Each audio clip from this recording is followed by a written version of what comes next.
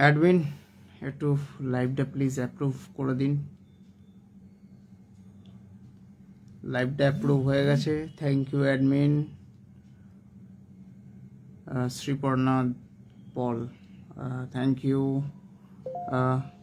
একটু প্লিজ কমেন্টে জানান যে আমায় ঠিকঠাক শোনা যাচ্ছে বা দেখা যাচ্ছে কিনা। আজকে উইদাউট নোটিফিকেশন চলে এলাম আপনাদের সাথে সত্যি ভূতের গল্পে আড্ডায়।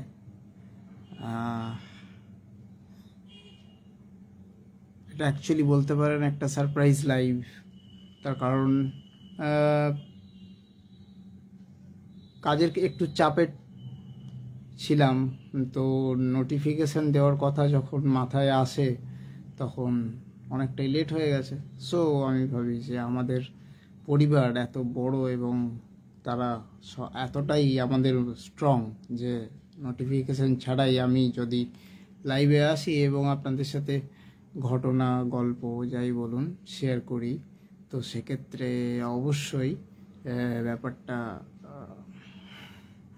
সেই রকমই আর কি দাঁড়াবে যে আপনাদের সাপোর্ট আমি পাবই। হ্যাঁ, ভয়ের গল্প অবশ্যই বলবো, অবশ্যই ভয়ের গল্প আছে, ভয়ের গল্প অবশ্যই থাকবে। আর আশা করি আগের লাইভগুলো যারা আপনারা শুনেছেন বা তোমরা শুনেছো, তাতে কিছু ইউনিক স্টোরি বা ইউনিক ঘটনা তোমরা জানতে পেরেছো। I am sorry. সো আজকে না প্রথমে আমি একটা কথা বলেছিলাম লাস্ট লাইভটায়, যে যারা ভ্রূণ হত্যা করে, সেই ভ্রূণ হত্যায় যে ভ্রূণগুলো মানে যারা পৃথিবীতে আর কিছুদিনের মধ্যে পৃথিবীর আলো দেখবে এইরকম একটা সিচুয়েশন, তার মধ্যে যখন তাদের মাতৃকোঠর থেকে যে কোনো কারণে তাদেরকে বের করে মানে এক প্রকার মেরে ফেলা হয় এবং কবর দিয়ে হোক, বেশিরভাগ কবরই দেওয়া হয়, কবর দিয়ে তাদেরকে এই পৃথিবীর আলো দেখতে দেওয়া হয় না। সেই সমস্ত ভ্রূণের কিন্তু ক্ষমতা, মানে আমরা ভূত বলতে যা বুঝি বা অশরীরী বলতে যা বুঝি, তার যে ক্ষমতা, তার মধ্যে এই ভ্রূণের ক্ষমতা কিন্তু সব থেকে বেশি। এবং যার কারণে তান্ত্রিকরা, যারা সমস্ত তান্ত্রিক তো ভালো কাজ করার জন্য তৈরি হন না, অনেকেই আছেন পৃথিবীতে খারাপ মানুষ আর কি, যাদের ইন্টেনশনটাই খারাপ, মানে তাদেরকে খারাপভাবে কাজে লাগিয়ে কোনো অন্য মানুষের জীবনে ক্ষতি করার একটা চেষ্টা। তো সেই সমস্ত তান্ত্রিকরা কিন্তু তাদের তন্ত্র সাধনায় এই ভ্রূণদের যে আত্মা, সেগুলোকে নিজেদের কবলে আনার চেষ্টা করে থাকেন। তার একটাই কারণ, এদেরকে দিয়ে পৃথিবীর কঠিন থেকে কঠিনতম কাজ করানো সম্ভব। ঠিক এদেরকে দিয়ে যেরকম কঠিন থেকে কঠিন কাজ করানো সম্ভব, এদেরকে কিন্তু বশে আনাটাও ঠিক ততটাই কঠিন। যার কারণে একটা সময় ছিল অসমে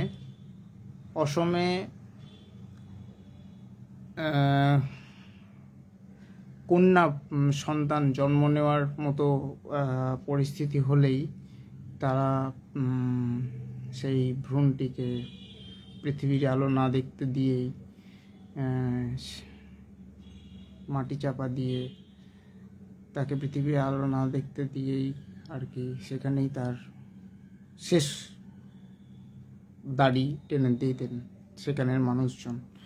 এখন মানুষজন ওখানে অনেক অ্যাওয়্যার হয়েছেন, এখন সেগুলো পুলিশি তৎপরতায় হোক, গভর্নমেন্টের এতেও হোক, বিভিন্ন ভাবে আর কি সেই জিনিসটা বন্ধ করা গেলেও ওখানে যখন এরকম ধরনের কন্যা ভ্রূণ হ্যাঁ পুঁতে দেওয়ার আর কি বা নষ্ট করার সংখ্যা বাড়তে থাকে, সেখানে কিন্তু সেই সময়ে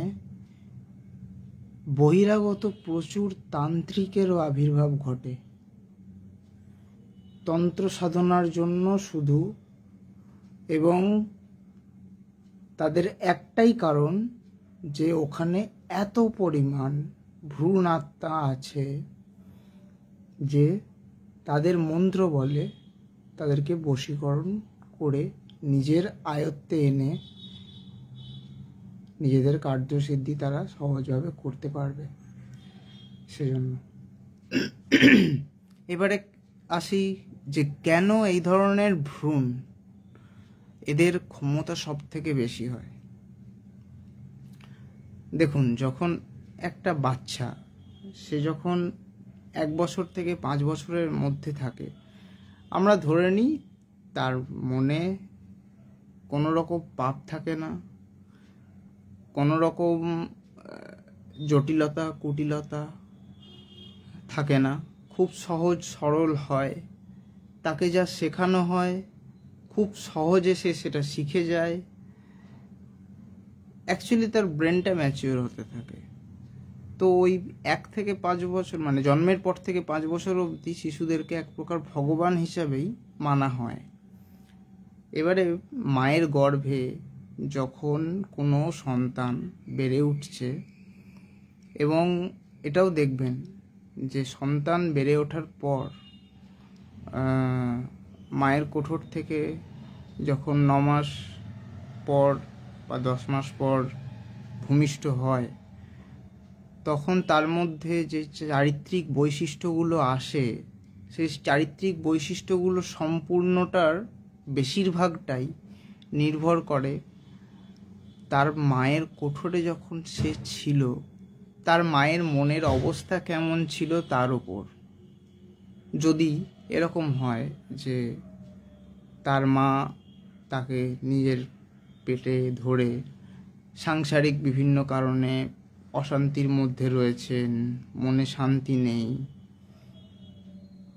অথচ তিনি বুদ্ধিমতী, তাহলেও দেখবেন সন্তান জন্মানোর পরে তার মধ্যে বুদ্ধির প্রকাশ কিন্তু অতটা ঘটে না।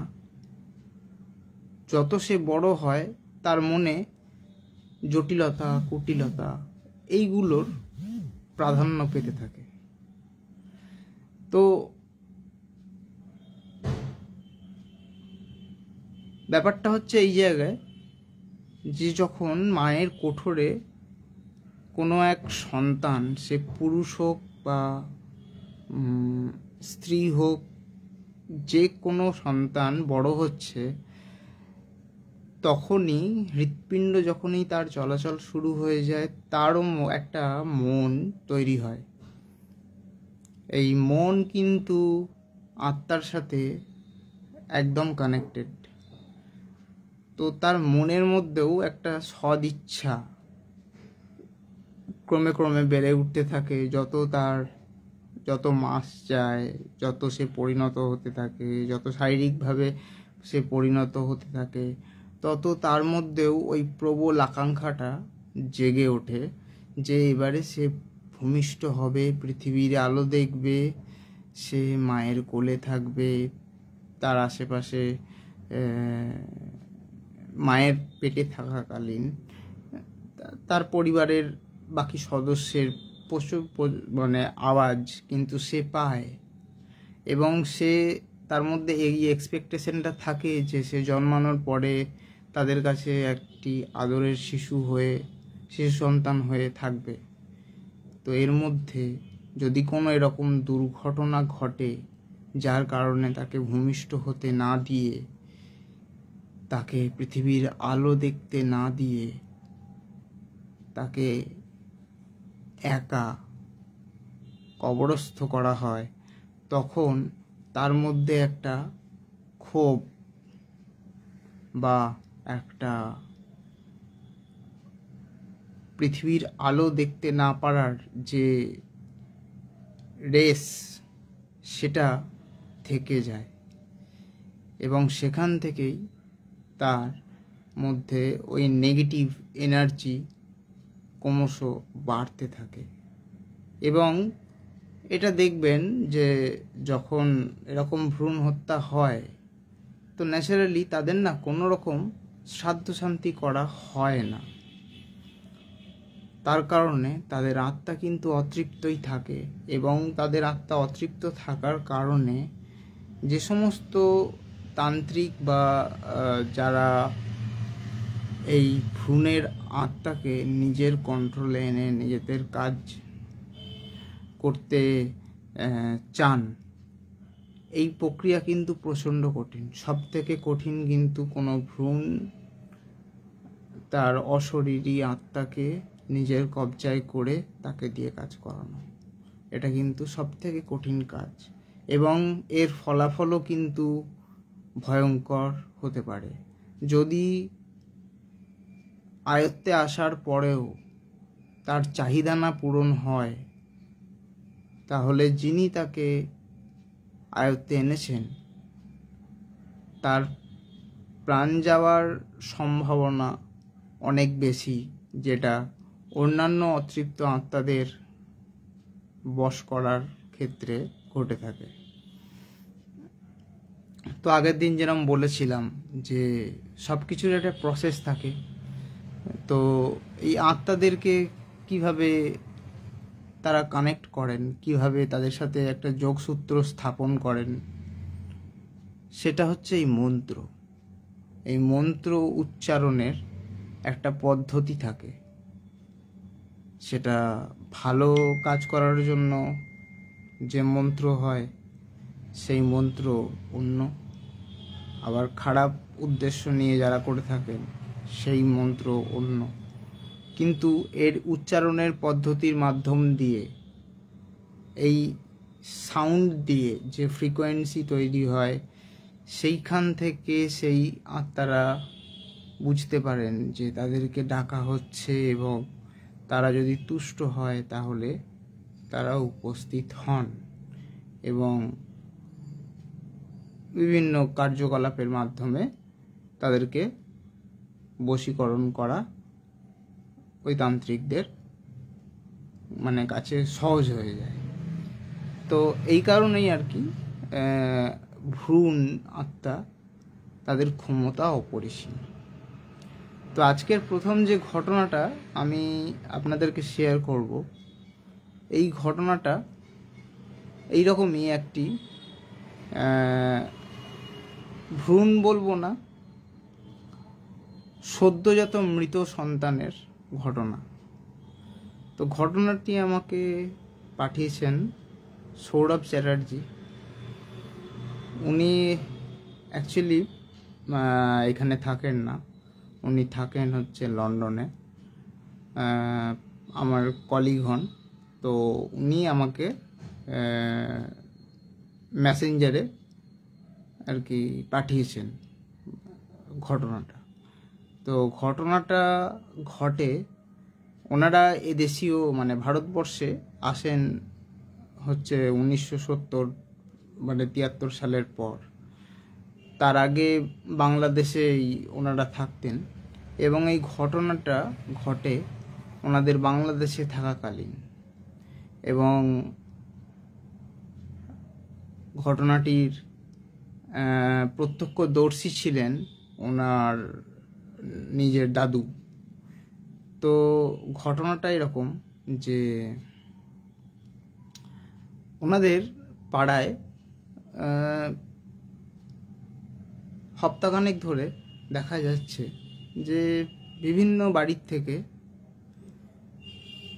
জামা কাপড় শুকোতে দেওয়া হয়েছে রোদে, বিশেষ করে শাড়ি, আর খুব বাচ্চা 1 বছরের মধ্যে বয়স সেই যে বাচ্চা যে সমস্ত বাড়িতে আছে, সেই সমস্ত বাড়ির থেকে জামা কাপড় শুকোতে দেওয়া হয়েছে। ছাদে বলুন, উঠোনে বলুন, রোদে শুকোতে দেওয়া হয়েছে। সেই সমস্ত জামা কাপড়গুলো একটা একটা করে গায়েব হয়ে যাচ্ছে সকলের বাড়ি থেকে 19-20 যাদের বাড়িতেই ধরুন মহিলা আছেন বা বিশেষ করে বাচ্চারা রয়েছে 1 বছরের মধ্যে বয়স বা 2-3 বছর বয়স, সেই সমস্ত বাড়ির থেকে বিশেষ করে। তো একদিন যায়, 2 দিন যায়, 3 দিন যায়, এরকম করতে করতে ওই মহিলাদের মধ্যেই ঘটনাটা চাওর হতে থাকে যে আমার বাড়ির থেকে শাড়িটা শুকোতে দিয়েছিলাম রোদে, তারপরে রান্না করছি, রান্না করে এসে দেখলাম যে শাড়িটা নেই, বা সকালে শাড়িটা রোদে শুকোতে দিয়েছেন, বিকালে শাড়িটা তুলবেন, তুলতে গিয়ে দেখছেন নেই।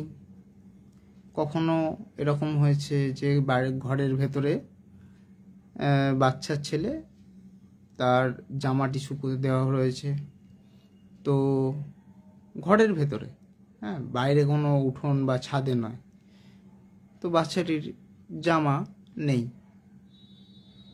তো ওনাদের পাড়ায় মহিলাদের মধ্যে প্রথমে ঘটনাটি এরকম চর্চা হয়। এই চর্চা হতে হতে দিন 10 যায়। দিন 10 যাওয়ার পর সৌরভ চ্যাটার্জি, যে আমার ওই কলিগের কথা বলি, ওনার দাদু দেখেন যে ওনাদের বাড়ির থেকে হাঁটা পথে 7-8 মিনিট হবে দূরেই একটা কবরস্থান আছে, ঠিক আছে। তো উনি একটু রাত করেই বাড়ি ফিরতেন, আড্ডা মেরে একটু রাত করেই বাড়ি ফিরতেন। তো তখনকার দিনে মোটামুটি ধরুন 8টা সাড়ে 8টার মধ্যে, কিন্তু যেহেতু বিজলি বাতি এ সমস্ত ছিল না সেরকমভাবে তখনও, তো 8টা সাড়ে 8টার মধ্যে সবাই যে যার বাড়িতে ফিরে যেতেন। তো ওনার ফিরতে ওই দিন রাত 10টার কাছাকাছি হয়ে যায়। এবারে উনি বাড়ি ফিরতে ফিরতে দেখেন যে একটা বাচ্চা ছেলে, খুবই বাচ্চা ছেলে, হ্যাঁ, সে কবরস্থানের ভেতরে হাঁটতে হাঁটতে ঢুকে গেল। তো ওনার হাতে টর্চ লাইট ছিল, উনি টুকটুক করে এগিয়ে গিয়ে, কবরস্থানে কিন্তু গেট লাগানো, হ্যাঁ, তো আলো আঁধারি একটা পরিবেশ।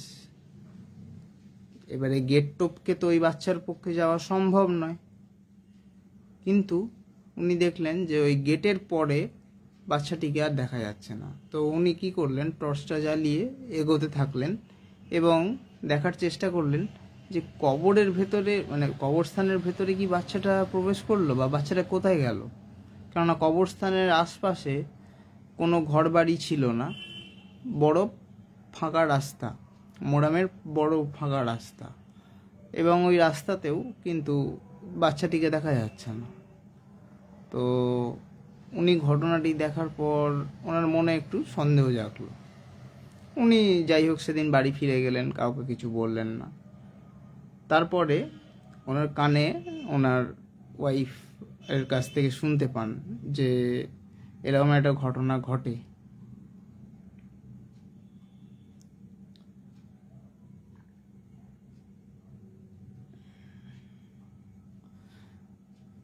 শুভদীপ নাগ, তুই কিন্তু খুব তাড়াতাড়ি এই গ্রুপ থেকে ব্লক হয়ে যেতে পারিস। এটা বন্ধু হিসাবে তোকে আমি প্রিকশন দিলাম, প্লিজ ডোন্ট মাইন্ড, ঠিক আছে? কেননা তোর এই ধরনের কমেন্ট, এটা কিন্তু অনেকবারই আমার পোস্টে আসছে এবং অ্যাডমিন এটাকে লক্ষ্য করছে। So be aware of that. If you want to enjoy horror story, then you are always welcome, or if you want to get some romantic story or প্রেমের কাহিনী, there are lots of group, go there and join them. অনেক Chhapra ছাপড়ির group আছে, যাও সেখান থেকে entertain হও। So ব্যাপারটা ফিরে আসি, back to the story. Sorry for the interruption. এটা বলা প্রয়োজন ছিল, তার কারণ আমি চাই না ও ব্লক হোক। তো যাই হোক, ব্যাপারটা যেটা হয় যে ওনার ওয়াইফের কাছ থেকে ঘটনাটা শুনতে পান যে ওনাদের পাড়ায় প্রায় এরকম হচ্ছে প্রতিদিনই, কারোর না কারোর বাড়ির থেকে শাড়ি গায়েব হয়ে যাচ্ছে, কারোর না কারোর বাড়ির থেকে জামা গায়েব হয়ে যাচ্ছে, এরকম হচ্ছে। তো কাকু শোনেন। এবারে কাকুর রাত করেই বাড়ি ফেরার আর কি অভ্যাস। দুদিন পর বলেন যে কাকুর এক বন্ধু বলেন যে কাকুর নাম ছিল মৃণাল। কাউকে বলেন যে জানো মৃণাল, আজকে একটা অদ্ভুত ঘটনা হলো। যে কি? বললে দুপুরবেলা খাওয়া দাওয়ার পরে আমি আমার ঘরে, আমি, আমার ওয়াইফ, আমার বাচ্চাটা রেস্ট নিচ্ছে, ঘুমাচ্ছিলাম আমরা। তো ওরা ঘুমাচ্ছিল, আমি জেগে একটু খবরের কাগজটা নিয়েই ওই আরামকেদারায় বসেছিলাম। তো আমি দেখলাম যে একটা খুব বাচ্চা ছেলে, হ্যাঁ, ও এসে, আর তখনকার দিনে অনেক বড় বড় জানলা হতো, হ্যাঁ, তো ও দেখলাম এসে প্রথমে জানলায় রডগুলো ধরে উঠে আমার বেবির, ওনার মানে বাচ্চার 3 বছর বয়স, ওর যে জামা একটা ভাঁজ করে করে একটা জায়গায় রাখা ছিল, ওখান থেকে সটাম করে জামাটাকে নিয়ে দৌড় দিল। এবারে বাগানের দিক থেকে বাচ্চাটি এসছিল। তো ভদ্রলোক উঠে সঙ্গে সঙ্গে কে কে কে করতে করতে যখন যান, উনি গিয়ে যখন দেখতে যান যে কি ব্যাপার, কি হলো, কে কোত্থেকে, এই বাচ্চাটা কিভাবে পাঁচিল টপকে এলো বা কি, কেন, গেট তো বন্ধ, আসার তো কোনো সম্ভাবনা নেই। তখন খুব সমস্যায়, মানে উনি এক প্রকার বুঝতে পারলেন না যে বাচ্চাটি এলোই বা কোত্থেকে আর গেলই বা কি কোথায়, আর জামাটাই বা কি হলো। তো উনি তখন মৃণালবাবুকে ঘটনাটি বলেন। মৃণালবাবু তখন ওনাকে বলেন যে 2 দিন আগে উনি যখন রাত্রেবেলা বাড়ি ফিরছিলেন, উনি একটি বাচ্চা, যতদূর উনি বুঝতে পেরেছিলেন রাতের অন্ধকারে, যে তার মাথাটা ন্যাড়া, মাথায় চুল নেই এবং শরীরেও কোনো পোশাক নেই, এইরকম একটা বাচ্চা ও কবরস্থানের দিকে ঢুকে গেল। কিন্তু কবরস্থানের দিকে উনি এগিয়ে গিয়ে টর্চ ফেলে দেখেছিলেন যে কিছু নেই। খুব ওনাকে বলার পরে তখন মৃণালবাবু এবং ওনার ওই ভদ্রলোক এবং আরও একজন ঠিক করলেন যে আজকে তাহলে রাত্রেবেলাটায় আজকে আমরা দেখব কি হয়, চলো তো। তো দেখা গেল যে সেদিনও রাত্রেবেলায় বাচ্চাটি ঠিক 10টা সাড়ে 10টা বাজে ওই সময়ে কবরের গেট দিয়ে বেরিয়ে এলো। কবরের গেট দিয়ে বেরিয়ে এলো কেননা কবরের গেটে ওখানে শিকল দিয়ে তালা লাগানো ছিল, মানে মাঝখানটা একটু খোলা আর কি, ফাঁক দিয়ে একটা বাচ্চা ছেলে গলে যেতে পারবে। তো ওখান দিয়ে হাঁটতে হাঁটতে বেরিয়ে এলো, তার গায়ে কোনো পোশাক নেই। তারপরে বাচ্চাটি ওনাদের পাড়ায় রাস্তা দিয়ে টুকটুক টুক টুক টুক করে হেঁটে চলেছে, আর ওনারা দূরে একটা জায়গা থেকে ফলো করছেন, একটা মোড় থেকে, যেখানে রাস্তার দুটো প্রান্তই দেখা যায়। তারপরে দেখলো বাচ্চাটি, ওইটুকু বাচ্চা, বাড়ির একটা বড় পাঁচিল টপকে ও দেওয়ালে ক্রলিং করতে করতে এক প্রকার হামাগুড়ি দিয়ে উঠে পাঁচিল টপকে একজনের শাড়ি নিয়ে বেরিয়ে চলে এলো এবং আবার টুকটুক টুকটুক করে হাঁটতে হাঁটতে পৌঁছে গেল হচ্ছে কবরস্থানের সামনে। তখন ওনারা দৌড়াতে দৌড়াতে এসে টর্চ ফেলে দেখেন কবরের ভেতরে, কবরস্থানের ভেতরে টর্চ ফেলে বাচ্চাটি কোথায় গেল কোথায় গেল কোথায় গেল। তো কবরস্থানের ভেতরে যখন আবার লাইট ফেলেন আবার কিন্তু দেখতে পান না, ঠিক আছে। তখন ওখানের কবরস্থানের ওখানে যে কবর খোঁড়ে, ঘটনাটা তখন 15 দিন মতো হয়ে গেছে, তাকে জিজ্ঞাসা করে যে দিন 15 আগে এখানে কি এমন কোনো কবর খোঁড়া হয়েছে যেখানে কোনো বাচ্চাকে কবর দেওয়া হয়েছে বা কিছু? তখন সে বলে যে একটা কবর খোঁড়া হয়েছে, তো সেখানে শুধু বাচ্চাকে কবর দেওয়া হয়নি, ওনার অ্যাকচুয়ালি বাচ্চাটার মা বাচ্চাকে প্রসব করতে গিয়ে দুজনাই মারা যান। তো তাদের দুজনকেই একটা কবরেই পুঁতে দেওয়া হয়। বলে ও আচ্ছা। তারপরে সেই কবরটি তারা খুঁজে বের করে এবং কবরটি খুঁজে বের করার পর বলেন যে কবরটি খুঁড়তে, কবরটি খুঁড়ে যেটা দেখা যায় সেটা অবাক করা একটা ঘটনা। সেটা হচ্ছে যে কবরটি খুঁড়ে ওনারা দেখেন ওনাদের পাড়ায় বাড়ির থেকে যত কাপড়, যত বাচ্চাদের জামা, সমস্ত কিছু গায়েব হয়ে গেছে, সব ওই পচা গলা মানে ওই মৃতদেহর ওপরে সব শায়িত রয়েছে এবং বাচ্চাটি যেন সুন্দরভাবে তার মা তাকে কোলে করে আগলে এরকমভাবে ধরে রেখেছে। এক অদ্ভুত দৃশ্য। তো তখন মৌলভী সাহেবকে ডেকে পাঠানো হয় এবং ডেকে পাঠিয়ে মৌলভী সাহেব বলেন যে ওনার মায়ের আত্মা শান্তি পেলেও পৃথিবীতে ভূমিষ্ঠ হওয়ার আগেই বাচ্চাটি মানে পৃথিবীর আলো দেখতে না পারায় সে মায়ের কোঠরে এতদিন ছিল এবং তার মনে প্রবল বাসনা ছিল পৃথিবীর আলো সে দেখতে পাবে এবং বাকি বাচ্চাদের মতো জীবন ধারণ করতে পারবে। তো সেই আশায় সে তার মাকে এবং নিজেকেও ভালো রাখার জন্য ওর অতৃপ্ত আত্মা এই ধরনের কার্যকলাপগুলো করছে। তো কি উপায়? তো উপায় একটাই, যে বলেন সেটা হচ্ছে যে নতুন আর একটা পাশেই কবর খুঁড়ে সেই কবরে বাচ্চাটিকে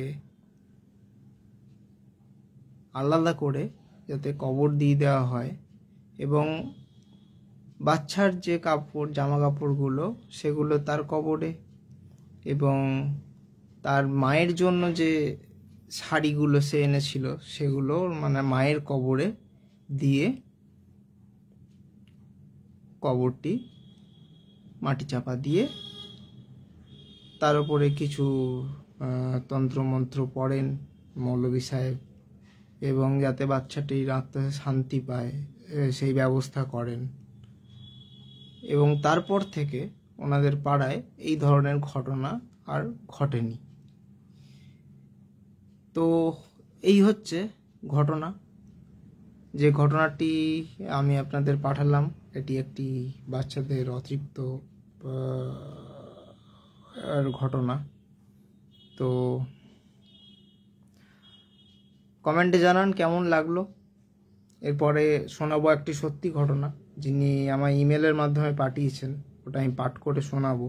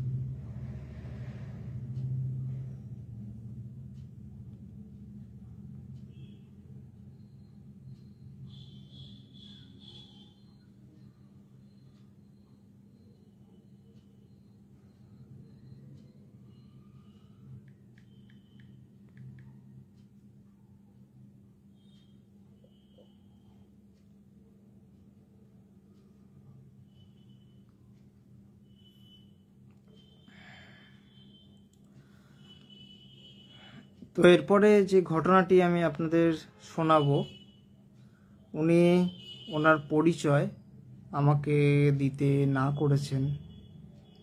তার কারণ উনি চান না যে কোনোভাবে আর কি ওনার পরিচয়ে বাইরে আসুক বা কিছু। সো সেই জন্য আমাকে ক্ষমা করবেন, আমি ওনার পরিচয় আপনাদেরকে ব্যক্ত করতে পারবো না। কিন্তু উনি যে ঘটনাটি পাঠিয়েছেন সেটি আমি আপনাদেরকে পাঠ করে শোনাচ্ছি, এবং ঘটনাটি ওনার দিদির সাথে ঘটে।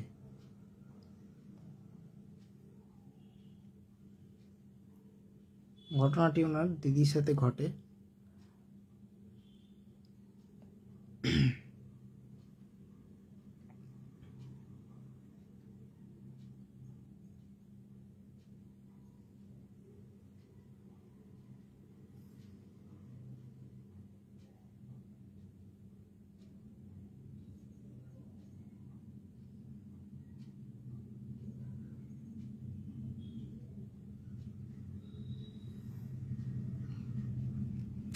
তো উনি ওনার দিদির সাথে যে ঘটনাটি ঘটে তার নাম দিয়েছেন হচ্ছে যে দরজার ওপাশে কে, কলমে ওনার নাম, সত্যি ঘটনা অবলম্বনে নির্মিত। উনি লিখেছেন, ঘটনাটা ঘটেছিল আমার দিদির জীবনে। দিদি তখন বিদ্যাসাগর ইউনিভার্সিটিতে পড়াশোনা করছে। থাকতো পার্শ্ববর্তী একটা লেডিস হোস্টেলে। হোস্টেলটা ছিল 4 তলা। দিদিরা থাকতো একদম ওপরের তলায়। ওপরের তলায় ছিল 4টি ঘর, পাশাপাশি কিন্তু একটু তফাতে। দিদিরা থাকতো প্রথম ঘরে, তার পাশের ঘরে থাকতো আরও একদল ছাত্রী, কিন্তু তার পরের ঘরটা ছিল একদম বন্ধ। মানে 4টে ঘর, 4টে ঘরের মধ্যে 3টে ঘরে ছাত্রছাত্রীরা থাকতো, একটা ঘর পুরোপুরি বন্ধ ছিল।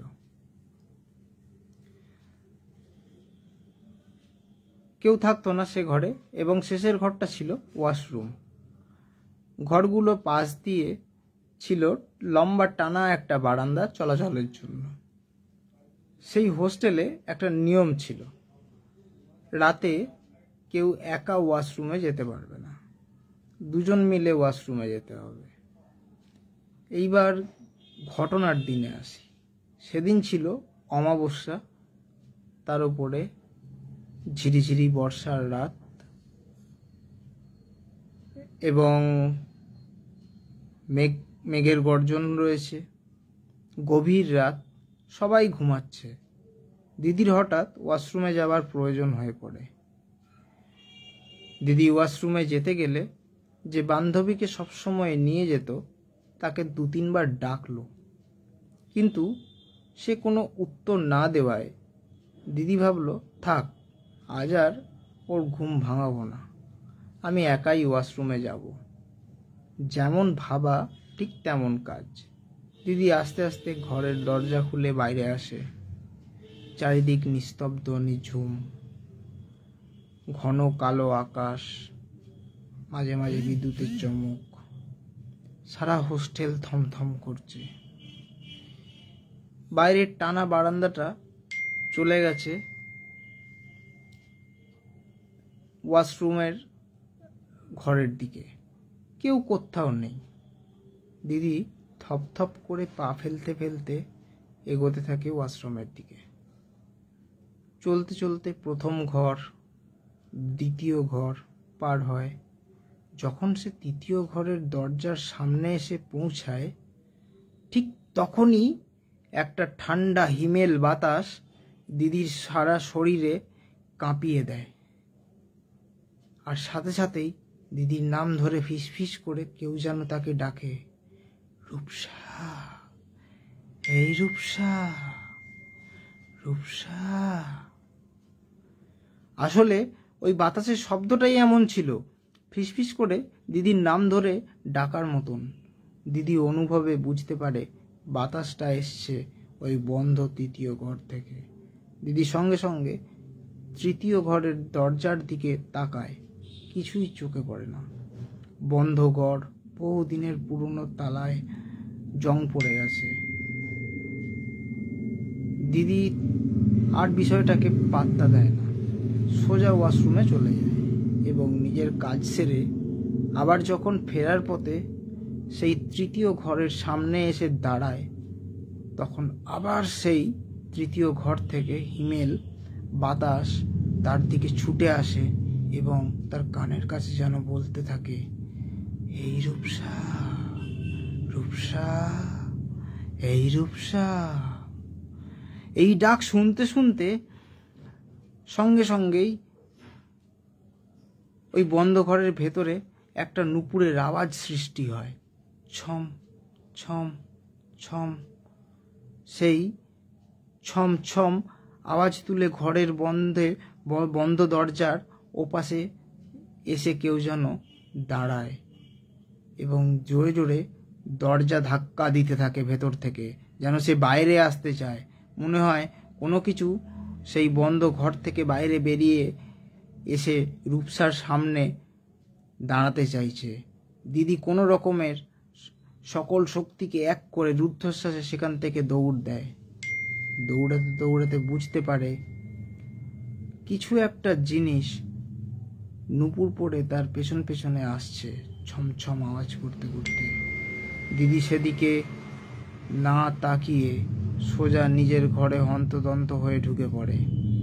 তার এই হন্তদন্ত হয়ে ঘরে ঢোকার শব্দে ঘরের অন্যান্য বন্ধুরা জেগে যায়। তারা দিদিকে বলে, কি হয়েছে? একজন দিদিকে জল এনে দেয়। জলটল খেয়ে একটু সুস্থ হয়ে দিদি সকল ঘটনা তাদের খুলে বলে। সবাই ঘটনাটা শুনে দিদির ওপর রাগ করে এবং বলে, কেন তুই একা ওয়াশরুমে গেছিস, এরকম আর কোনোদিনও যাবি না? জানিস না একা ওয়াশরুমে যাওয়ার নিয়ম নেই হোস্টেলে? যাই হোক, সেদিনের মতো রাতটা কোনো রকমে সকলে পার করে। সকালবেলায় এই খবর সারা হোস্টেলে ছড়িয়ে পড়ে। কয়েকজন বান্ধবী দিদির সঙ্গে সেই বন্ধ ঘরের দরজার দিকে যায় এবং দরজার একটা কোণে একটা ছোট্ট ফুটো ছিল, তার মধ্যে চোখ রেখে ভেতরে কি আছে দেখার জন্য নজর দেয়। চোখে কিছুই পড়ে না, শুধু চারিদিকে ধুলো আর মাকড়সার জাল নজরে পড়ে। বোঝা যায় বহুদিন সেই ঘরে কোনো মানুষের পা পড়েনি। তারপর সকল ছাত্রীরা এক হয়ে হোস্টেলের ম্যানেজারের কাছে গিয়ে বিষয়টি জানায়।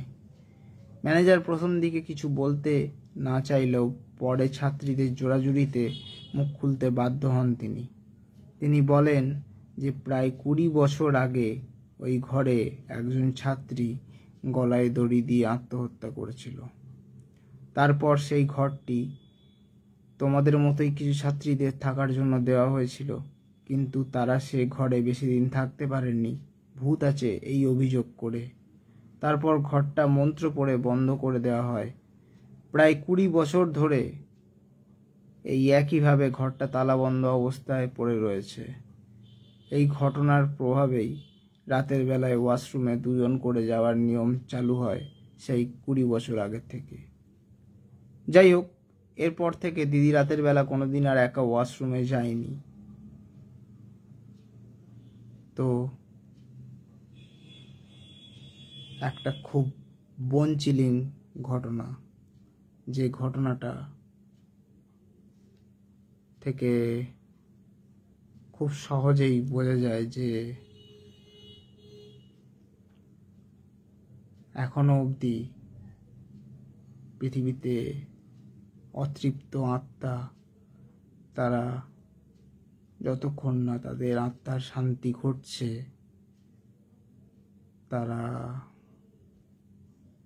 আমাদের মাঝেই বিভিন্ন রূপে বিভিন্ন আকারে থাকেন এবং তারা কখন কী রূপে কীভাবে আমাদের সামনে আসবেন সেটা সম্পূর্ণ তাদের উপরেই নির্ভর করে এবং সম্পূর্ণ তাদের উপরেই থাকে যে কিভাবে তারা এসে জানান দেবেন তাদের উপস্থিতির কথা।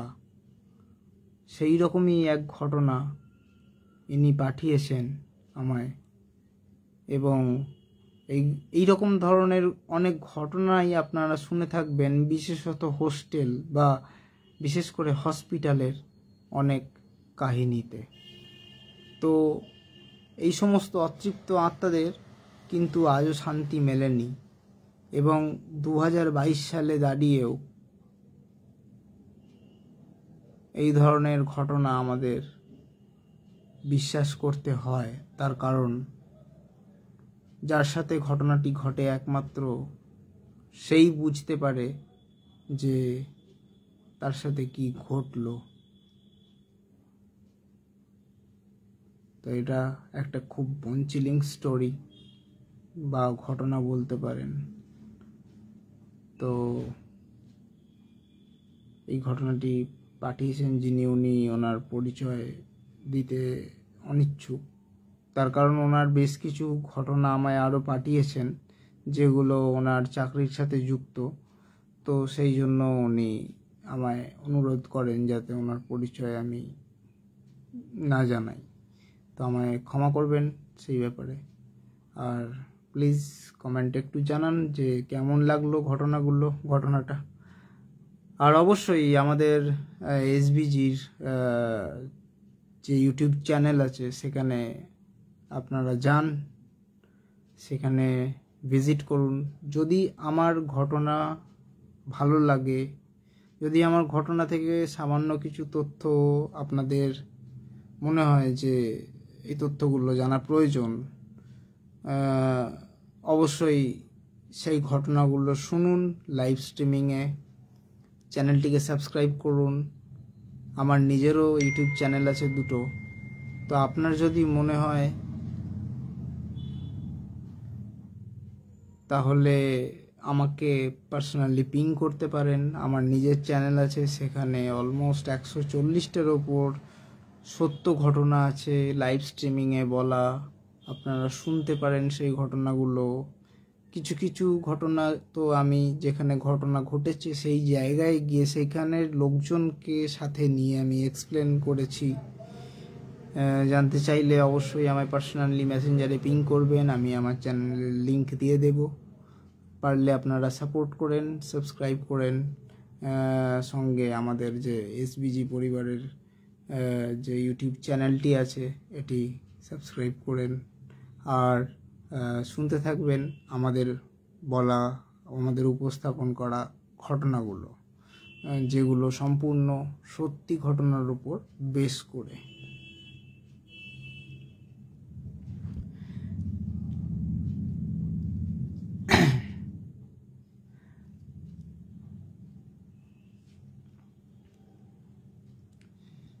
একটু কমেন্ট পড়ে নেওয়া যাক।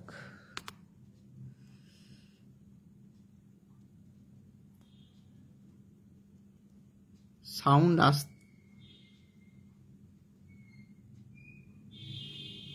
ক্যামেরা ফ্লিপ হয়ে গেছিল। সাউন্ডটা আসতে হচ্ছে একটু কমেন্টে জানাবেন প্লিজ। দারুণ গল্প, অধীরা চন্দ্র, থ্যাংক ইউ।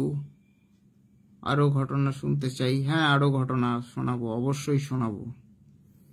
মধুমিতা চক্রবর্তী বলছেন অনেক মিস করলাম। হ্যাঁ ম্যাডাম, 2টো ঘটনা বলে ফেলেছি, আরও হয়তো 2টো ঘটনা আমি আপনাদেরকে শোনাবো। অঙ্কিতা চ্যাটার্জি বলছেন ফার্স্ট স্টোরি হলো, এটা যেটা শেষ করলাম এটা সেকেন্ড স্টোরি হলো। আর একটা গল্প বলুন তাড়াতাড়ি, ওয়েট করে বসে আছি।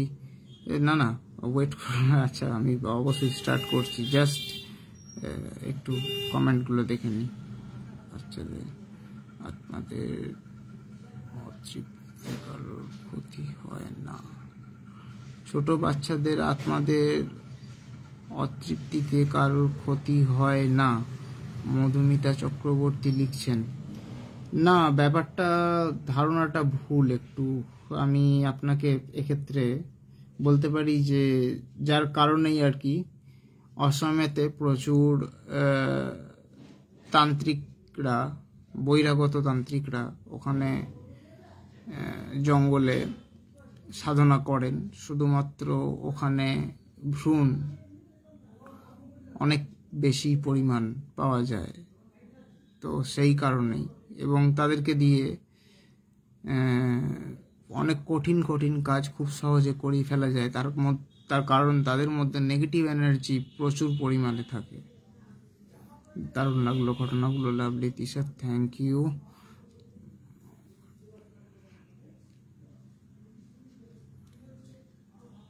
আপনারা একটু জানাবেন সাউন্ড আসতে হচ্ছে না ঠিক আছে? দুটো গল্প হয়েছে। আচ্ছা, তৃতীয় যে ঘটনাটা আমি বলছি, এই ঘটনাটা হচ্ছে, এটা একদমই মানে এখন আমি রয়েছি হচ্ছে আমার নিজের বাড়িতে। এই যে পিছনে জানলাটি দেখতে পাচ্ছেন, এই জানলাটি খুললেই যে বাড়িটি দেখা যায় সেটি আমার পাশের বাড়ি। মানে পাশের বাড়ি বলার থেকেও বলা ভালো যে পাশের বাড়ির বাগান, এবং ওদের বাগানের সঙ্গেই লাগোয়া হচ্ছে আমাদের বাগান। তো পাশের বাড়িতে যারা থাকেন, ওপরের তলায় যিনি থাকতেন বা যারা থাকতেন, আমি তাদেরকে বড় দাদু বড় দিদা বলতাম, আর নিচের তলায় যারা থাকতেন তাদেরকে মেজো দাদু মেজো দিদা বলতাম। তো ওনারা রেলে চাকরি করতেন, দুই দাদুই রেলে চাকরি করতেন, তো অফিসার র্যাঙ্কের পোস্টে চাকরি করতেন। তো চাকরি থেকে রিটায়ারমেন্ট করার পর বড় দাদু বেশ সুস্থ সবল মানুষই ছিলেন। বয়স বাড়ার সঙ্গে সঙ্গে শরীর ভাঙতে থাকে। তো তারপরে ওনার একটা সেরিব্রাল অ্যাটাক হয়। অ্যাটাক হওয়ার পর ওনার ডান পোর্শনটা প্যারালাইজড হয়ে যায়। প্যারালাইজড হওয়ার পর উনি সম্পূর্ণ বেড রেস্টে চলে যান।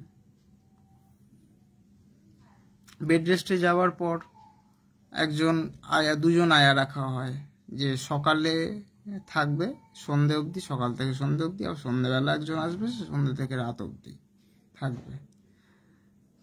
তো যে আয়া সন্ধ্যার দিকে আসতো, দাদুর মৃত্যুর মাস 3 আগে থেকে ঘটনাটি ঘটে, যেটি হচ্ছে যে দিদার কাছ থেকে শোনা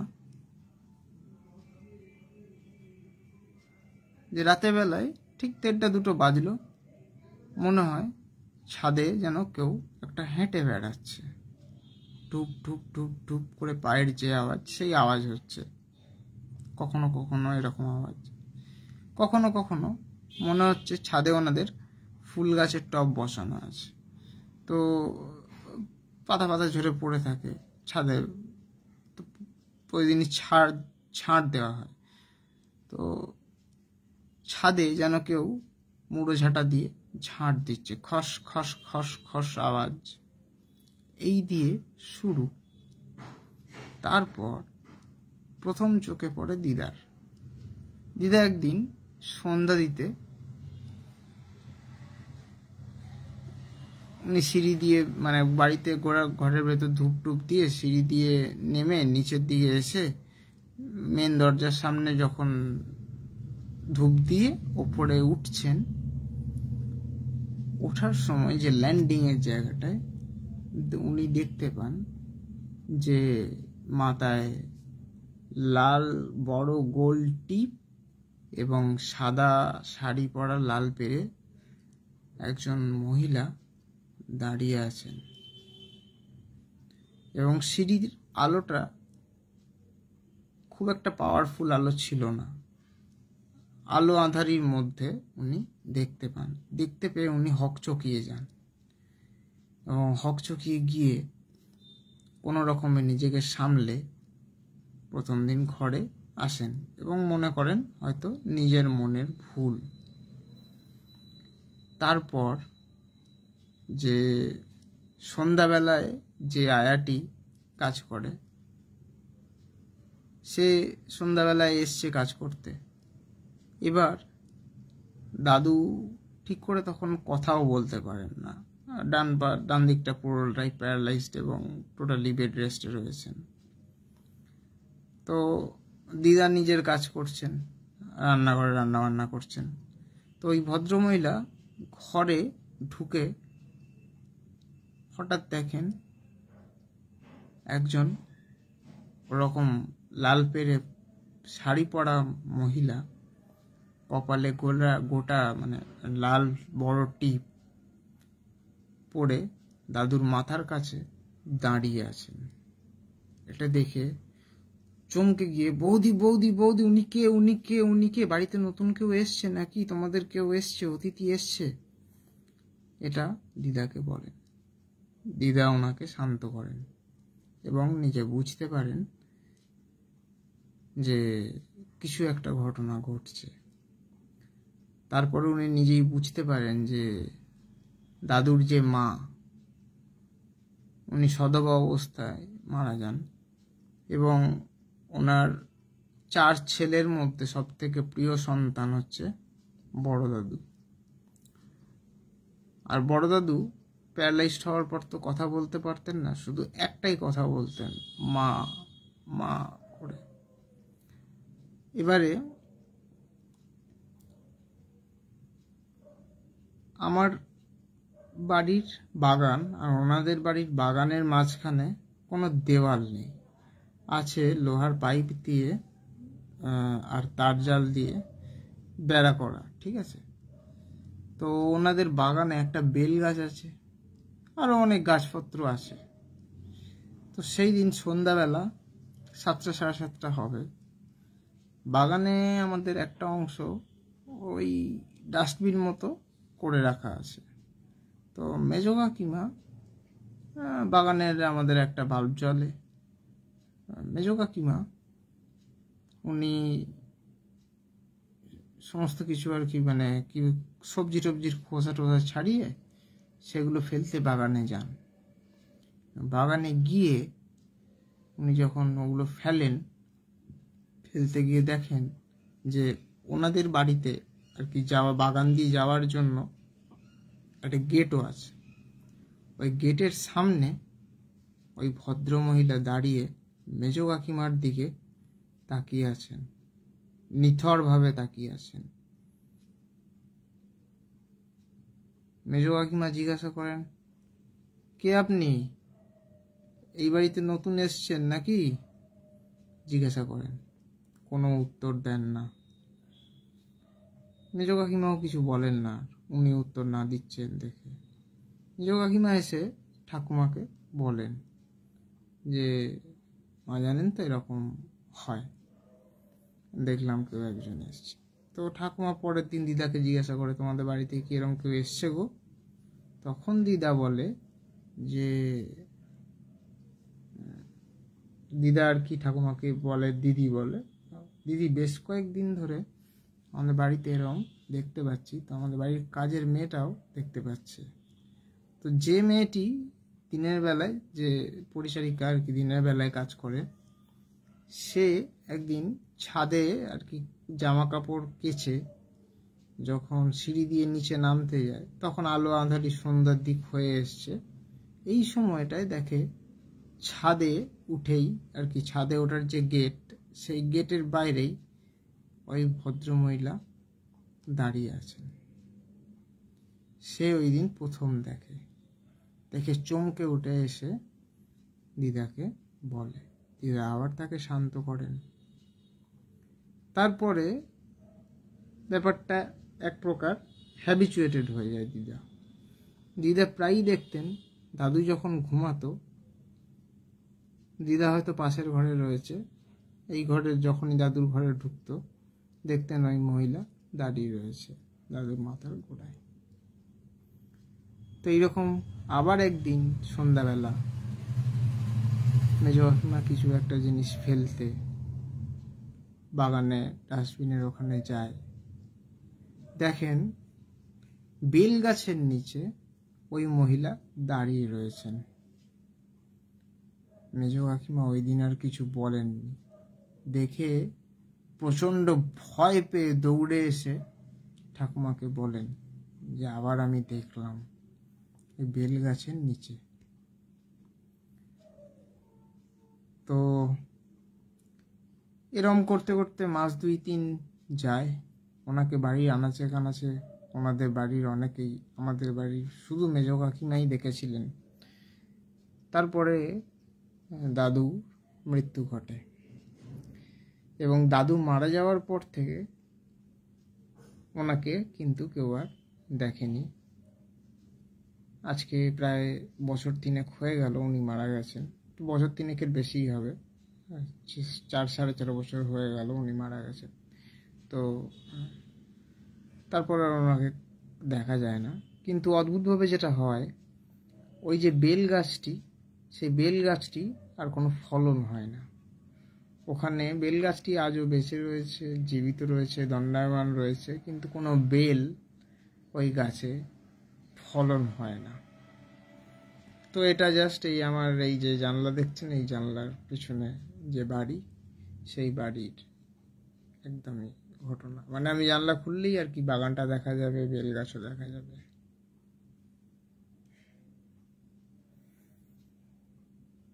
দেখতে চান?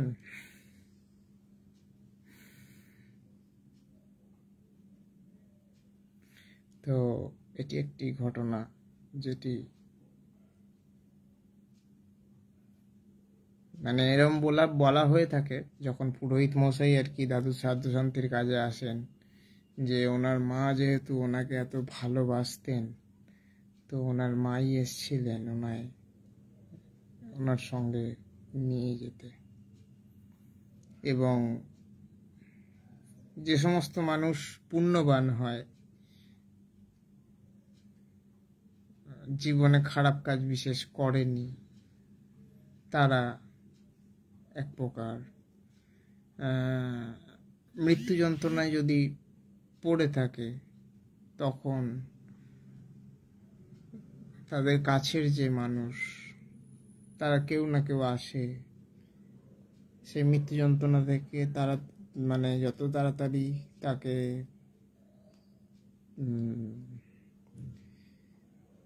ছাড়িয়ে নিজের সঙ্গে পরলোকে নিয়ে যেতে পারে।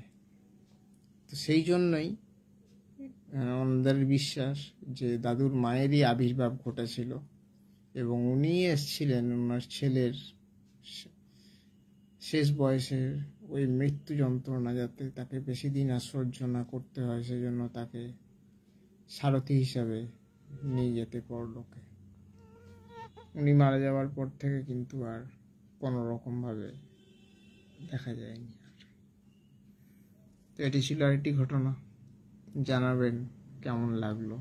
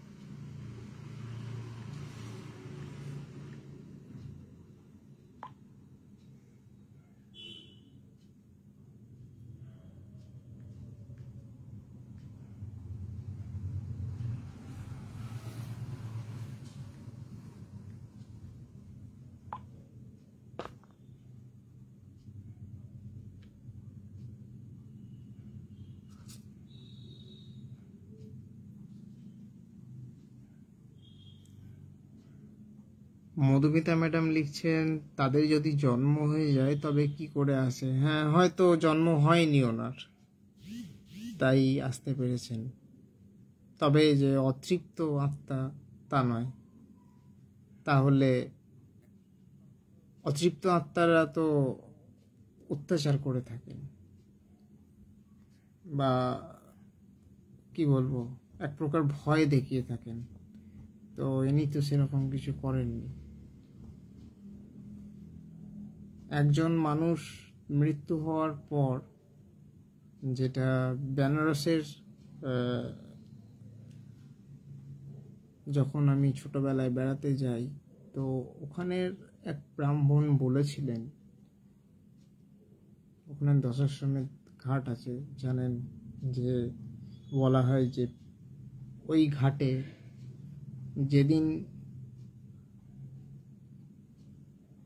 মরা পোড়ানোর আগুন বন্ধ হয়ে যাবে, পৃথিবী সেদিন ধ্বংস হয়ে যাবে, এরকম একটা কথার প্রচলন আছে। তো ওই দশাশ্বমেধ ঘাটের ওখানে যখন আমরা যাই, আমি তখন অনেক ছোট, আমি তখন ক্লাস 8-এ পড়ি। তো একজন ব্রাহ্মণ বলেন যে নিকটস্থ আমাদের কোনো আত্মীয়, তারা মারা যাওয়ার পর, হ্যাঁ, তাদের শ্রাদ্ধ শান্তি ঠিকঠাকভাবে হলে, তারা যদি দোষ না পেয়ে থাকে, তাহলে মোটামুটি প্রায় 12 বছর পরে তারা পুনর্জন্ম নেয়। তার মধ্যে তারা পুনর্জন্ম নাও নিতে পারে।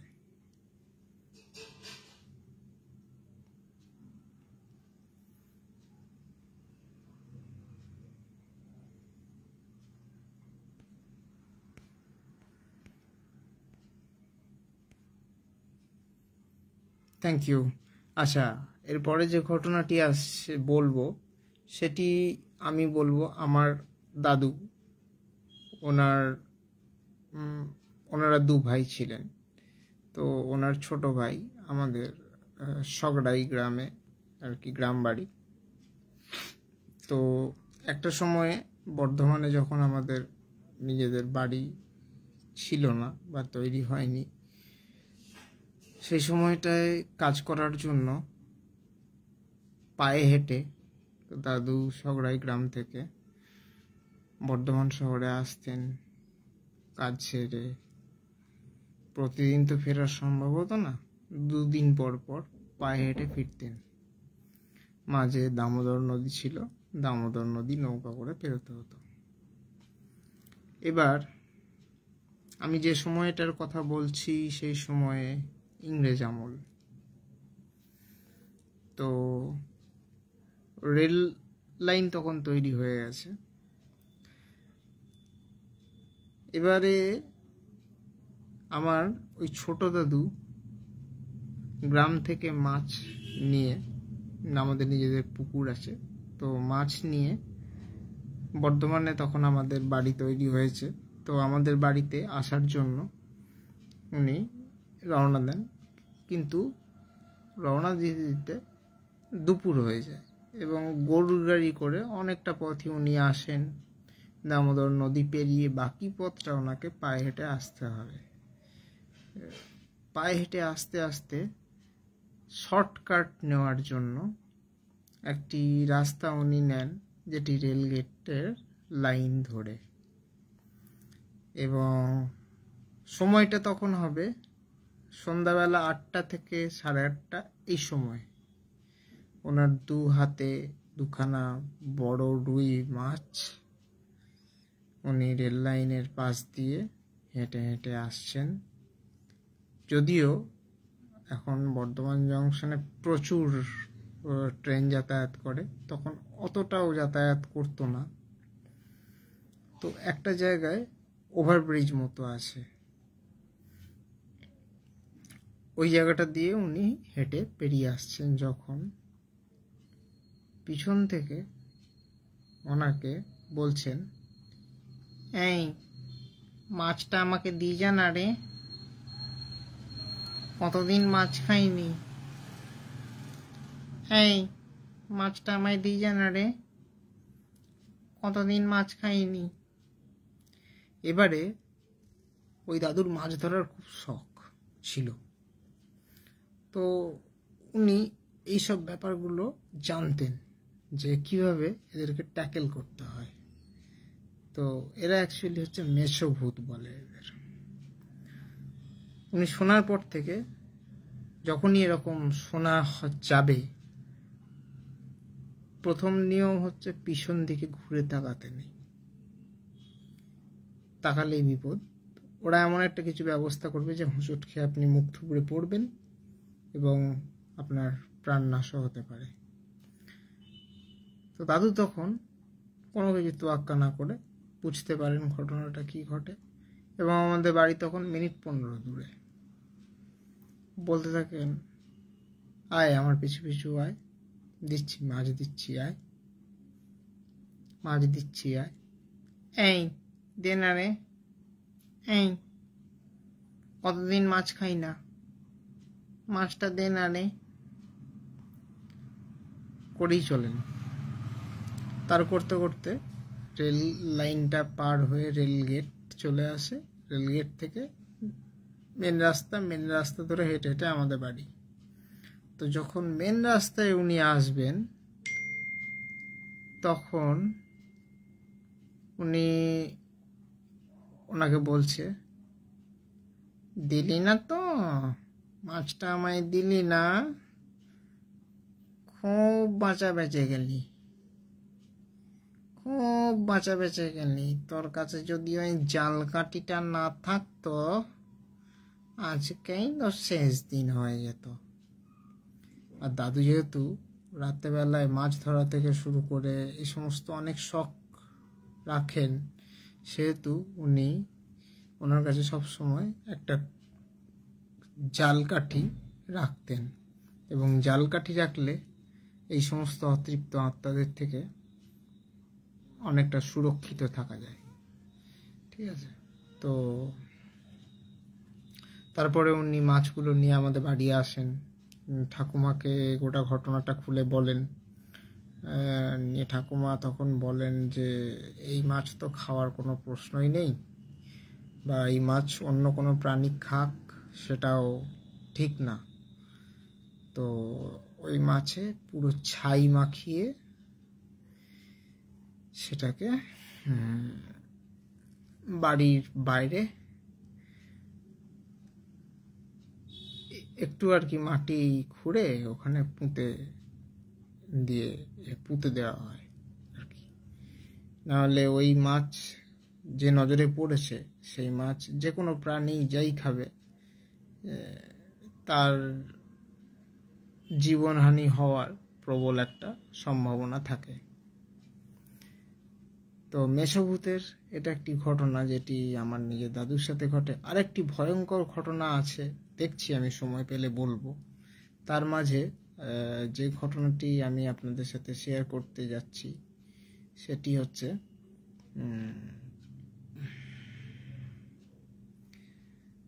আমার বাবার ঘটনা। এবং আমাদের বাড়িটা হচ্ছে তেমাতায় মোড়ে, রাস্তার ওপরেই একদম। ঠিক আছে, তো ছোট থেকে আমার অনেক রাত জাগা অভ্যাস। এখন রাত জাগার অভ্যাস অনেক বেড়ে গেছে।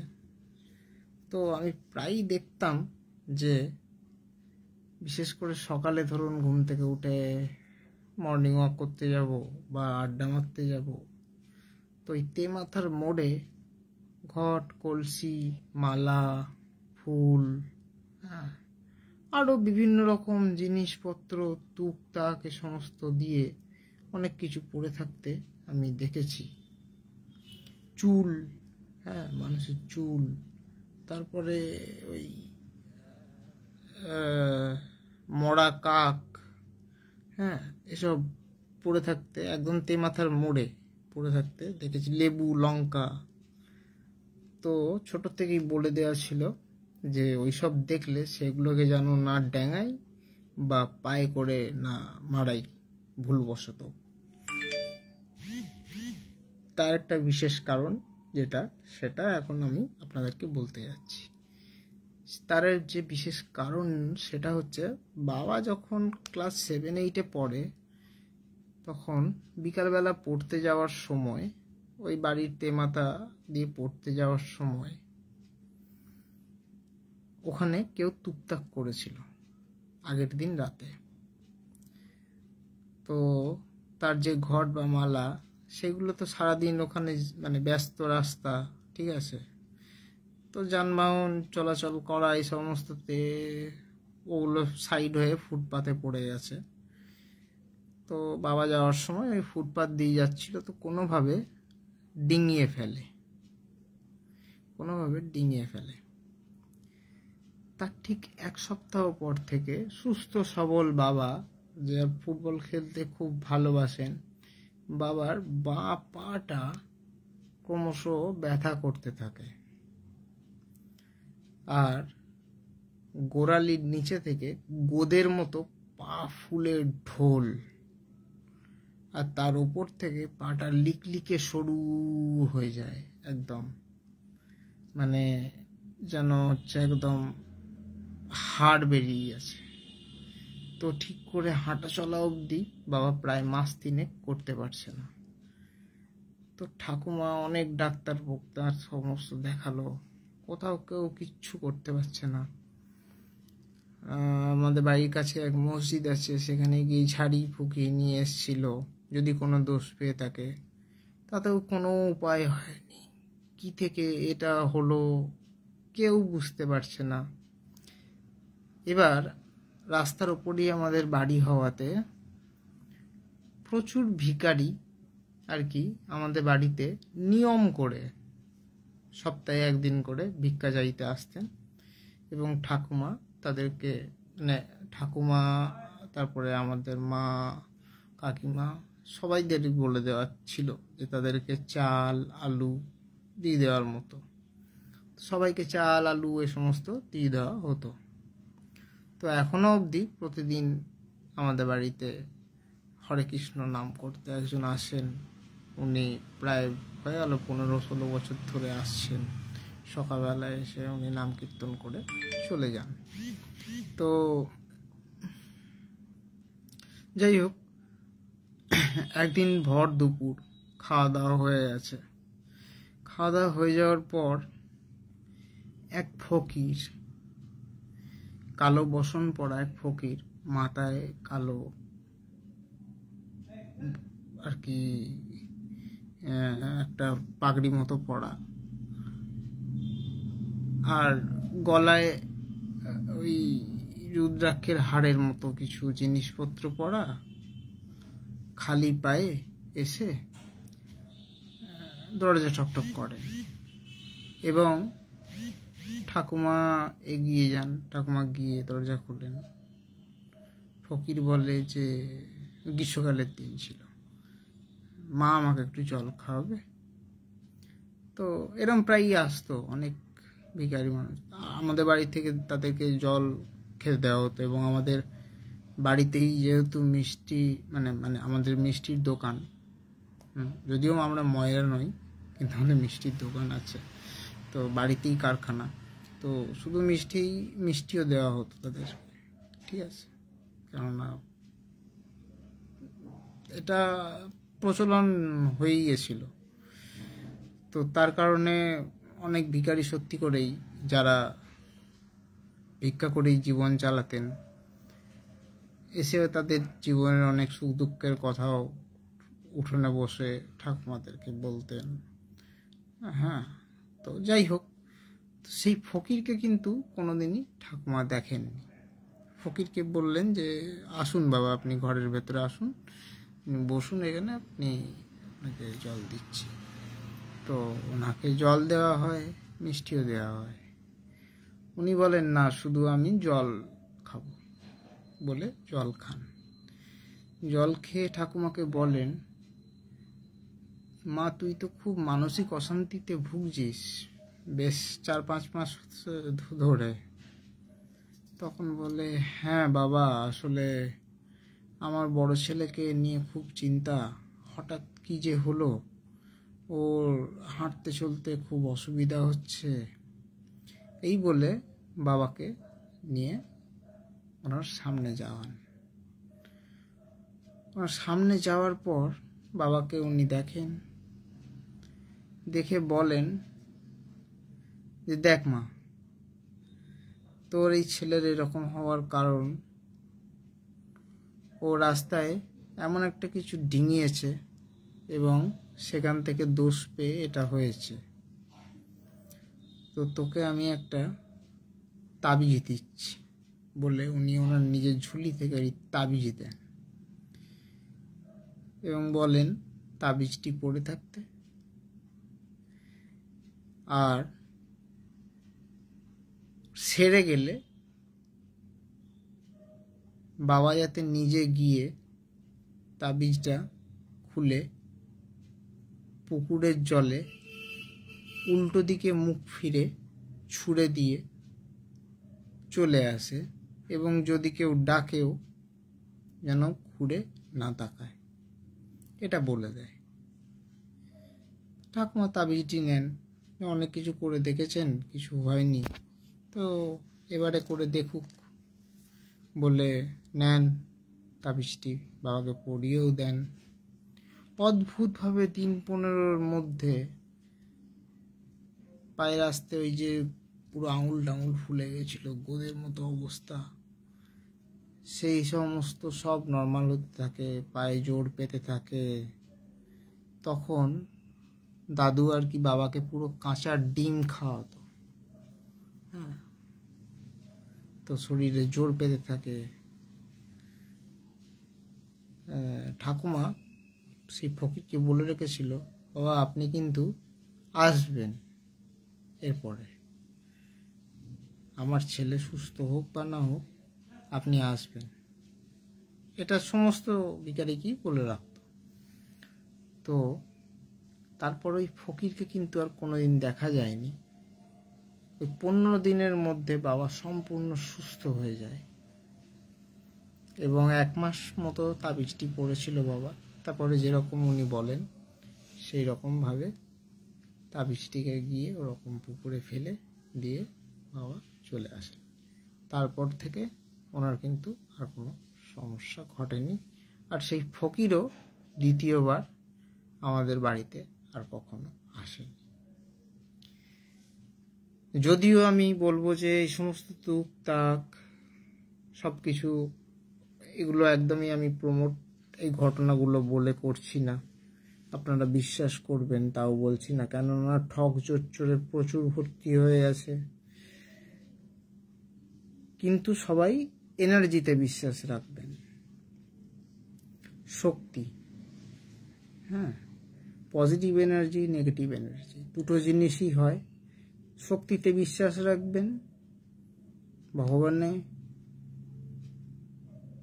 ভূতে, সম্পূর্ণটাই বিশ্বাস না রাখা সম্পূর্ণ আপনাদের ওপর।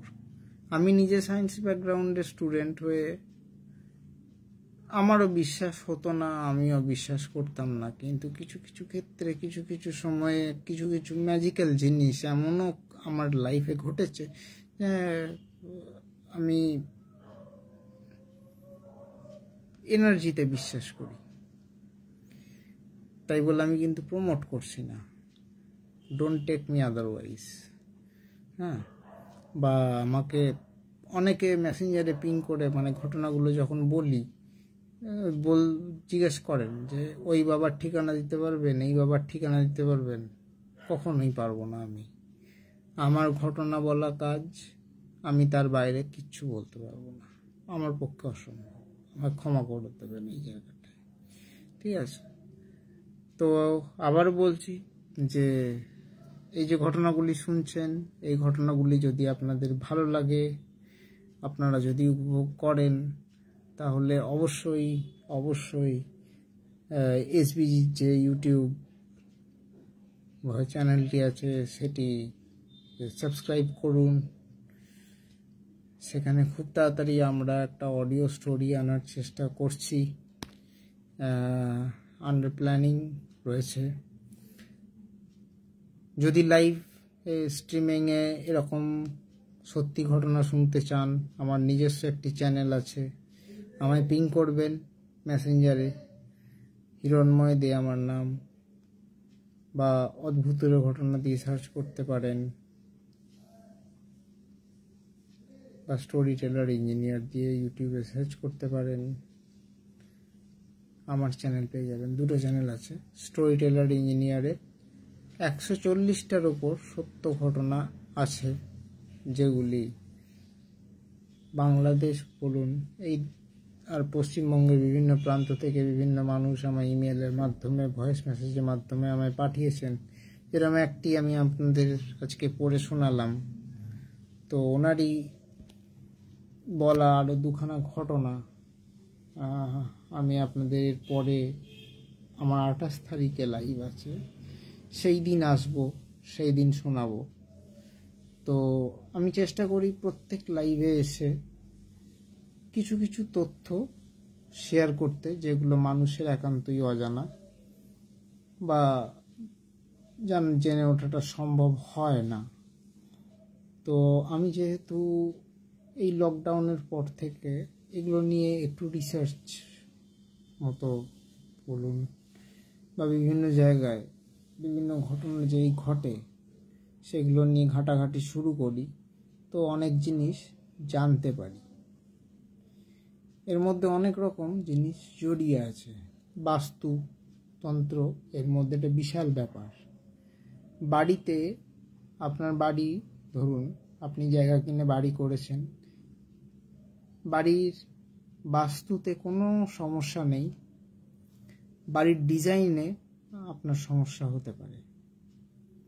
খেয়াল করবেন যে সমস্ত বাড়ির পশ্চিম কোণে বাথরুম, সেই সমস্ত বাড়িতে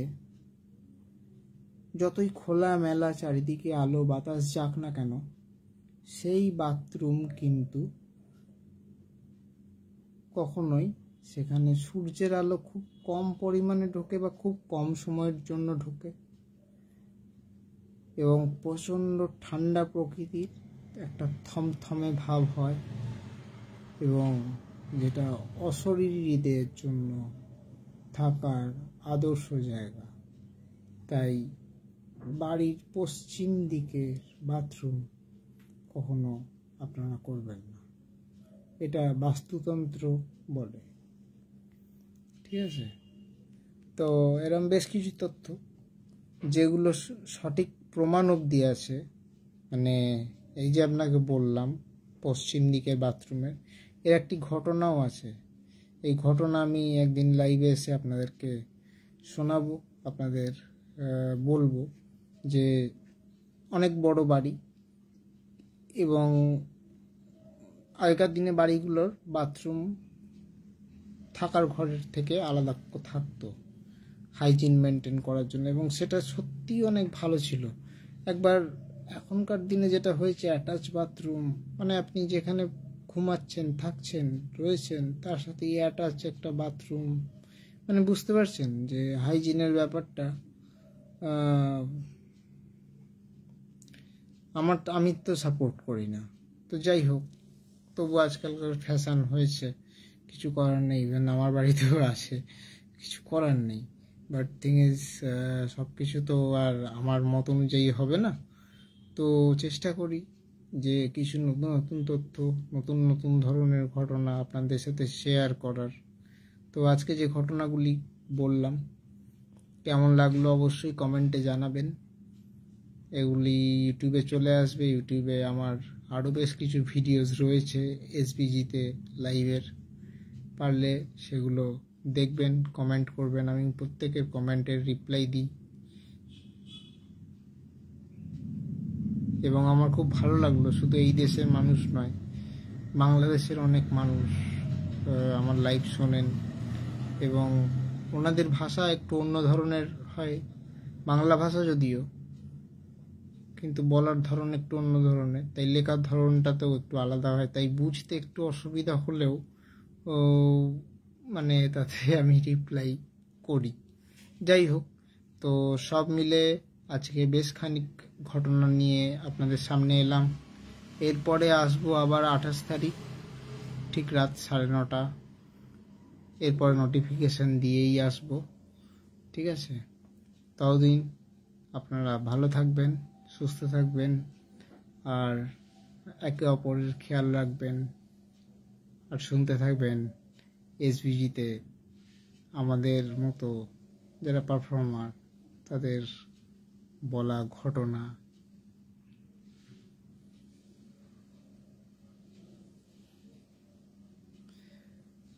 সীমা ম্যাডাম বলছেন আমার বাবার বাড়ি চার মাথায়, অমনি অনেক লোক করতো। অ্যাকচুয়ালি চার মাথার মোড়ে টুকটাকটা যারা করে, মানে আমি যতটা জানি সেটার থেকে বেশি কার্যকরী তিন মাথার মোড়ে হয়। জবা ফুল, সিঁদুর আর প্রদীপ জ্বালিয়ে, হ্যাঁ মানে আমি নিজের চোখে দেখেছি রাতে 1:30টার দিকে 3-4 জন আর কি, তার মধ্যে একজন মহিলা এসে ওই তেমাতা মোড়ে ওরকম ঘট মানে মাটির ঘট রেখে ওখানে বিভিন্ন কিছু করছেন। আমি নিজে দেখেছি, আমার নিজের দেখা। যে ভোরবেলা পার হয় সে প্রবলেমে পড়তো। হ্যাঁ, প্রথম যে আর কি ওটাকে ডাঙাবে বা টপকাবে, বলা হয় যে দোষটা তাড়ানোর জন্য ওটা করা, সেটা তার কাছে চলে যায়। হ্যাঁ,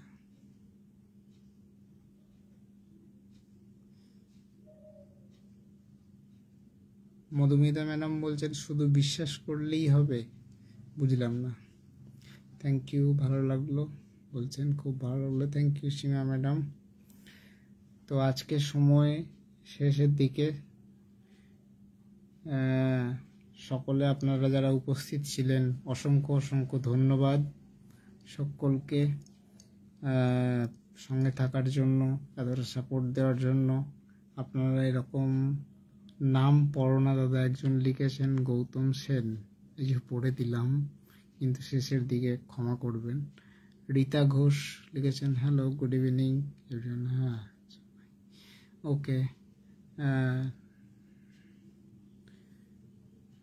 আসলে কি বলুন তো, ঘটনা বলার মাঝখানে না যদি কমেন্ট পড়তে যাই তখন বিচ্ছিন্ন হয়ে যায় ঘটনা থেকে, তো ফ্লোটা নষ্ট হয়ে যায়। আমার এখানে বিকেল 5টা বাজলেই আমি এই গ্রুপে ঢুঁ মারতে চলে আসি। কি গল্পের আসর বসলো দেখতে। আচ্ছা, অঙ্গনার মুখার্জি লিখছেন, ওকে, বাহ সুন্দর, একদম শোনা যাচ্ছে গল্প বলতে আসলে, বলে thanks, thank you Sriparna madam.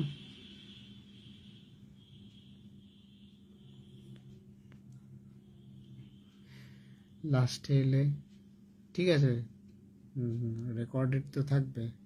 এখন সময় অনেকটা তোমার ক্রাঞ্চেস চলছে, তো বুঝে এসছো, এটাই অনেক। সময় তো শেষ, এবারে শেষ করব, তো রেকর্ডটা শুনো। দেবরূপা, আমাদের বাড়িতে আগে শনি মঙ্গলবার পানপাতার চুন দিত কারা, এইগুলো কিন্তু মানে মধুমিতা ম্যাডামকে বলছি যে এইগুলো যদি কেউ করে থাকতো তো এগুলো অবশ্যই আপনাদের মানে নিকটস্থ কোনো আত্মীয় এবং বা প্রতিবেশী কেউ হবে, অবশ্যই এটা ক্ষতির কারণেই করে থাকতো। তো এগুলো অ্যাভয়েড করা খুব প্রয়োজন, প্রিকশনস নেওয়াটা খুব প্রয়োজন।